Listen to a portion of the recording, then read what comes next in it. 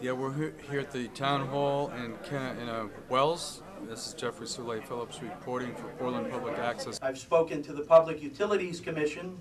I've spoken to the Attorney General's office. I've spoken to the Department of Health and Human Services.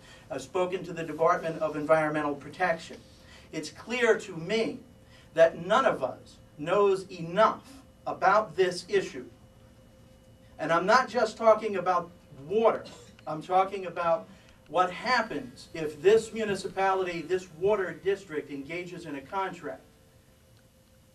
And I'm talking about a water district that is established by state legislature, okay? So what we have to concern ourselves with is local and state control of the resource that we potentially lose if we engage in a contract with a multinational corporation. Because then we have to submit to international law under NAFTA. And this is why we need to have the citizens, the Maine Citizens Policy Trade Commission weigh in on this. It's why we need to have the Public Utilities Commission weigh in on this. As a result of these folks asking me to get involved, I have submitted legislation, an act to protect Maine's groundwater. Not my brain scheme, not my idea. These folks have asked me, as they're asking you, to listen to them. And as Tom Walton pointed out, as an elected official, each and every one of us, our obligation is to these people. I'd like to hear from the town attorney how NAFTA impacts this issue and our potential vote. And I'm not a member of Save the Water, Save the Whales, Save the World, but I am concerned about dozens of tankers rolling through town every day. Assure you that we are not in any way trying to harm the Kennebunkport Wells Water District. We are asking for this moratorium because we want to allow the citizens of Wells to decide if they wish to allow a high-impact business. That's what massive extraction of water is about. And we're asking for the opportunity for the citizens to explore this.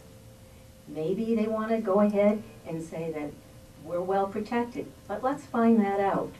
And in the meantime, we would like the moratorium to protect not just the water district's land, but private citizens.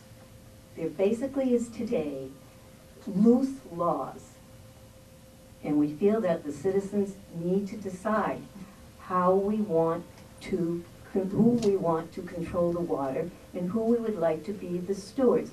We are not attacking Poland Springs. No record of any violation, nothing in writing of any kind.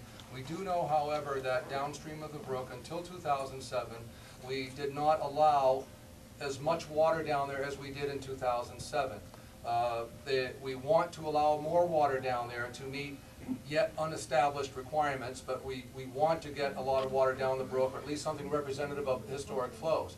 That's why we've been developing groundwater wells for years. We already started the process of getting our permits through DEP months ago, many months ago, before any of this came up. We've already been in the stream with DEP since last year on this process. There's a new regulation that's coming out. We volunteered to be the first utility in the state to go into the scrutiny of the water withdrawal certificate process under the newly written Chapter 587 on water withdrawal rules on all surface water supplies in the state of Maine. We're the first utility in the state to go through it, and this has been plugged in for many months. Private investor-owned utility that dealt with Poland Spring, and it was actually an intermediary company that did the direct dealing with Poland Spring. This is a water district contract. Most contracts or most arrangements Poland Spring has in the state of Maine relate to they can withdraw as much as their permit allows, the DEP permit. Our contract at the time, and should we ever go there again, I think at some day we should look at this again, and I'll be honest, won't happen for months, won't happen for a year or more, but we should look at this. We've got to keep in mind environmental stewardship and fiscal responsibility here. The issue is us, not the multinationals, not bottles and petroleum. But the difference, again, in Freiburg was a private investor-owned utility that doesn't have to deal with public in any way, shape, or form, and a contract that was done with an intermediary company that was between the water utility and them. Also, other issues that apparently, and I'm not here for Poland Spring, by the way, it may sound that way, I'm here for KKW and for you people, and I want you to make a good decision based on the facts. Don't be scared into a decision based on the facts. We've been doing this since 1895, I've been doing it since '76. Anyway, I'm sorry, I'm sorry. We have a long Okay. agenda. I'm sorry, I'll just, so the answer is, it was a different deal, and the legal thing had to do with the selectmen changing their mind or something on a contract, and that was what it was. They already approved it, and they changed it or something. Good evening, Rather. My name is Randy Seaver. I do not live in Wells. I'm only taking an opportunity to speak because it seemed like people wanted me to say something. But I'd much rather give my time or let people from Wells speak. But I would just say that we are here this evening to observe. This is a local issue. We always want communities to be involved. That's how we've been doing business. I work with Poland Spring in the permitting processes only. You can tell I'm not a public speaker. And I will be happy to be here. I have some information I can give you, just to have all the information. And I do think that the concerns being raised here tonight are very valid concerns, and they do deserve a public vetting, and that there's been a lot of, unfortunately, mischaracterizations of what we do at Poland Spring. Can you tell us, you handle permitting, I work with them as part of the permitting process, yes, sir. can you tell us some of the state procedures you have to go through to permit an extraction site?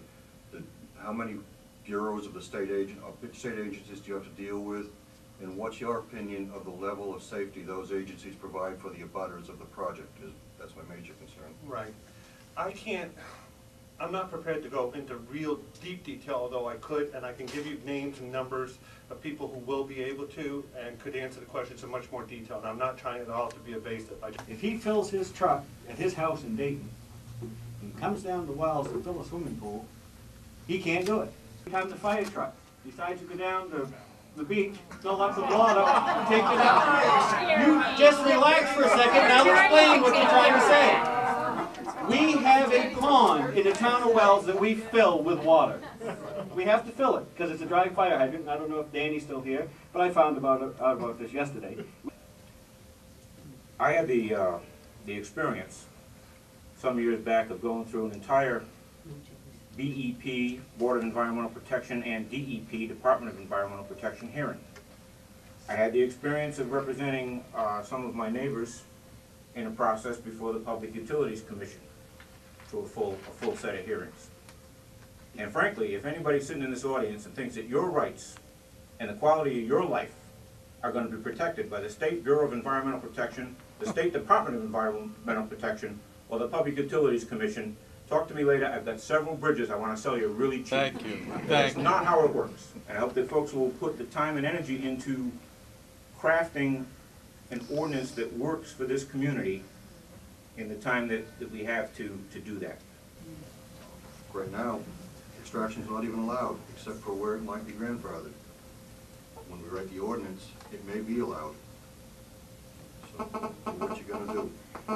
My major concern is now, and always has been, that a landowner should have the rights to his property. If rainfall falls on my property and water accumulates under my soil that I pay taxes on, I should have the rights to that water, at least to be able to bottle some of it and sell it if I choose to. Oh, yeah. That's the way America was founded. You know, I understand that there's a movement afoot today to take those rights away from us. All in favor? All opposed?